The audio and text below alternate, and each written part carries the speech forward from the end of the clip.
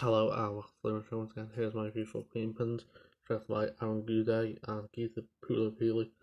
I hope I pronounced that right, probably I don't know. I thought this was really well. Stars Paul Hauser, Kristen Bell, Vince Vaughn, Stephen Root is in it. I thought it was really intense. The story itself was dreadful, but the two girls, they were great together. But I think Paul Hauser and Vince Vaughn, they stole the show. They're hilarious on screen together. They were just awesome. And I like the AEW references.